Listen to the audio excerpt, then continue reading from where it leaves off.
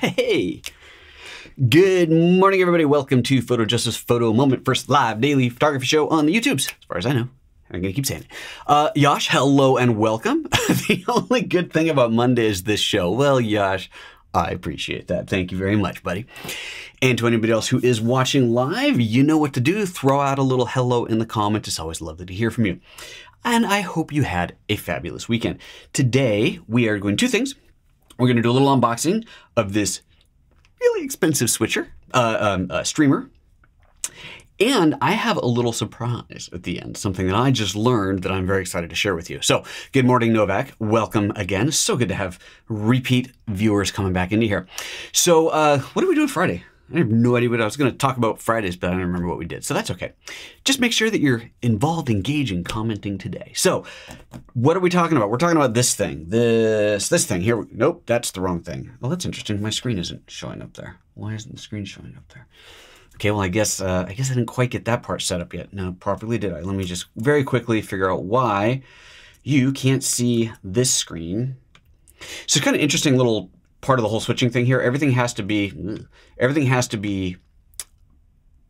going into the switcher at 1080p, so 1920 by 1080 at 24p, not 2398, 24p, which also means 24 hertz coming off of this screen. And so it looks like for some reason when I plugged my laptop back in this morning, oh yeah, it switched over to this screen, not to the switcher, which, why is Java running? Who wants Java? Which means it doesn't work. So let's see, HDMI scaled. All right, there we go. Scaled 1080p. I'll show you this in a second. I'll pull this up. It's kind of interesting. It's just part of how this whole thing has to switch together. I can't show it to you until it's done because then it doesn't sync up. Now it should be syncing. Bingo, there it is. So if we look at my computer now, I have to set up. So this whole thing right here, I know I changed this recently. This has appeared. This is a 4K monitor, just a standard LG 4K monitor. UHD 4K is double 1080p. And so I'm running this at non-retina resolution if it were a Mac display. And so it looks kind of a little bit fuzzy and soft here. But I need to run at exactly 1920 by 1080 at exactly 24 hertz, which is what you see here. Right, there's 1080p and 24 hertz. That is what's required for this to sync up. This is the monitor that I'm looking at. Doesn't matter if that's not at 24 hertz and it can't go to, but this is the mirroring hardware. That's the converting the HDMI signal to the SDI, and that has to be at exactly 24 hertz. Anyway, when I plug everything in, sometimes it doesn't automatically sync up, and I gotta go fix it manually. But so that's this display, and the reason that I'm using this display now instead of just going off the laptop is because I'm going to be doing a series of recordings that I'll be doing at full UHD off the screen. So basically Retina display 1920 by 1080. It's the new photos training that I'm about to start recording. Kind of cool. Anyway, so that's that. So quick little shout outs. Who else is here? Mr. Sean Mark Nipper is very excited. I think he knows why. I think he thinks he knows why. He hopes he knows why. We're going to find out if he's right. And Novak says evening to those in Africa. Well, good evening to you in Africa. Yash had an awesome weekend. Wonderful. And Jose Saldana, I think you're new. I don't think I've seen you pop up before. You managed to be on time. Excellent and good morning. And Jess says good morning or good afternoon for those of us who watch during lunch. Congrats on 2K subs. Did I hit 2K subs? That's awesome. I think that the sub counter, the public one, kind of rounds up. It's probably a little bit under 2K, but thank you anyway, very much so. Okay, so we are looking at this piece of madness today. This is the Epiphan Pearl-2. This is an unboxing of a ridiculous piece of streaming hardware with a 4K feature. They apparently sent me the one with the 4K add-on. It is an $8,000 switcher. Now it actually gets even more expensive than that if you get the rack mounted, and then there's this whole double switching thing. I'm not really sure what's in the box. We're gonna find out because I actually have not opened, oh good lord, it's heavy, the shipping container yet. So there's the shipping container. Really, I wouldn't put Pearl on I've never even seen that before until I look at it on camera here. I wouldn't put that on my shipping box because someone who knows what it is might get some ideas. Let's open this thing up. So Epiphan, you may recall, is the company that makes the what's it called? The Webcaster X1 that I've been trying to test for quite some time now, and hasn't yet worked. It has thus far failed us. And I said this before when they said they wanted to send this thing to me. Like, that's kind of gutsy because I really haven't been very kind to the product the X1 that they first sent to me, which has not yet worked. Now, This one, I'm quite sure they're going to want this one back. We'll see about that. But, God, at $8,000 for this thing, I could see why they might want it back. So in theory, this will allow me to stream at immense quality in full 4K. What's kind of cool is everything that you're looking at here, this camera, the whole switching system, is all 4K. We're just doing this show at 1080p because, let's face it, most people aren't even streaming that. Most people are streaming 720. So, oh wow, cool. Comes in a Pelican kind of case. Good Lord. Oh, now that's a pretty badass way to ship a product. Congrats on that. That's kind of cool. Apparently it'll allow me to stream 4K. That's kind of cool. So once we get this whole thing set up, which is not going to happen overnight, this is undoubtedly going to take some time. It is, we're going to try doing this show in 4K. Why not? Because we can. And Sean's saying I got 2,059 subs. Wow, so I actually did break 2K. Well, super. Well, thank you to everyone then. That is really awesome. All right, let's see what's here. Is there something locked here? I don't know. Oh, there we go. Excellent. It has that fresh smell of glue. All right, let's see here. Quick start guides, stickers. We always need more stickers. And then this is the box. Ta-da! Let's get this thing out of the plastic and then get a close-up view. Okay, so this is the, let's see what else is in here real quick. Cables, power cables. Let's get, can I switch to this camera? Oh, wrong one. Dang it. One of these days. Honestly, one of these days. There we go. Let's see, we've got HDMI cables, power cables, SDI cables, Ethernet cables. What is this? Oh, DVI to HDMI adapter.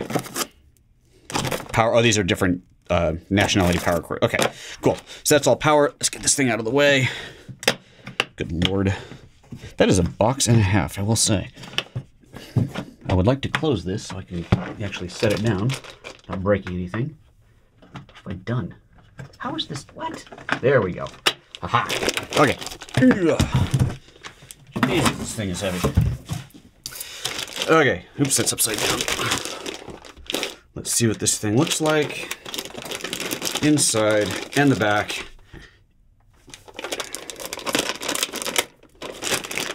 It's got a lot of ports on it. That's impressive. There we go. That is kind of pretty. Switch back to this camera. The Pearl-2 Epiphan video. I have no idea what any of these buttons do yet, because, you know, like you just saw. I just unboxed it. Let's see what's on the back. We've got XLR inputs, 12G SDI input. That's our 4K SDI. 4 HDMI. Let's see, they're labeled A, B, A, B. So one of these is, oh, 4K and 2K. Okay, so we got 2 HD and 2 4K HDMI inputs. HDMI out, a couple USB ports. God knows what those are for. And good old analog audio in, and then what looks like a VGA port. God knows what that's for. Probably some kind of expansion port, actually. Let's take a quick look at the back of this thing. Let's go this way. There we go. So there we go. So you've got your XLR. Are those all inputs? Hold on. What does that say? That says left and right, left, right, A, B, A, B. Okay, so I guess it's a stair. I guess they're all inputs. So XLR's in, this analog audio. God knows why you'd want that. Where are we? Analog audio. No idea. This is really hard to do backwards. No idea what these things are. So these HDMIs, you can see HDMI AB are all there. 4K, two of them are 4K, right? Those are 4K, those are HD. And then the SDI inputs. So in theory, what I'll be able to do is take my signal from the switcher, plug it in here and hit go.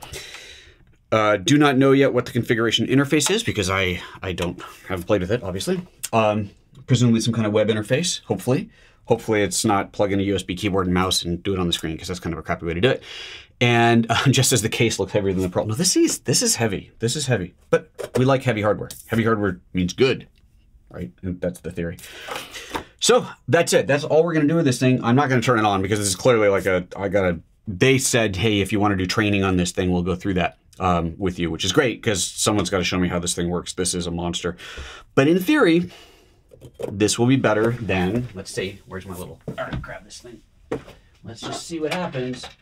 And hopefully I don't have the same audio problems that have these guys. This is the same manufacturer.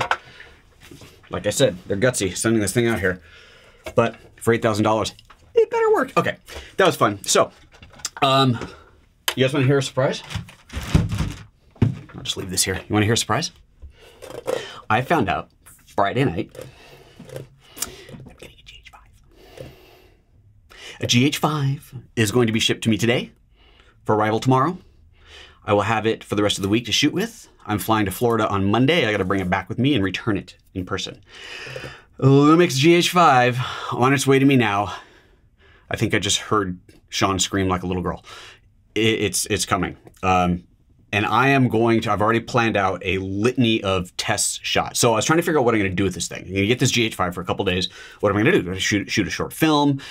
What are we going to do? And what I decided is, instead of trying to build a story, I basically am going to have 48 hours to shoot, because Friday morning I leave for the weekend and can't continue shooting the story that I'm shooting here. And then I come back Sunday night and then leave again Monday morning. So I decided, instead of trying to shoot a story, I'm just going to do a series of test shots. And so the GH5 is, one of its big things is 4K 60p. So of course we'll be shooting at that. It shoots, I forget now, it's at 180 frames per second in HD. So great for slow motion. So we're going to do shots like that. Focus tracking is one of the big deals. So we're going to do focus tracking tests for video and for still photography, and basically anything else. Sean's saying he can't breathe. Anything else that we can come up with. I will release a series of short YouTube videos with all the tests in them. And a series because I want to show you UHD 4K at 60p, but then I want to show you 1080p stuff, and I can't scale them or else you won't see the full quality. So we will release a series of videos at each individual frame rate and or frame size as the test is ensued. So that is all already being plotted.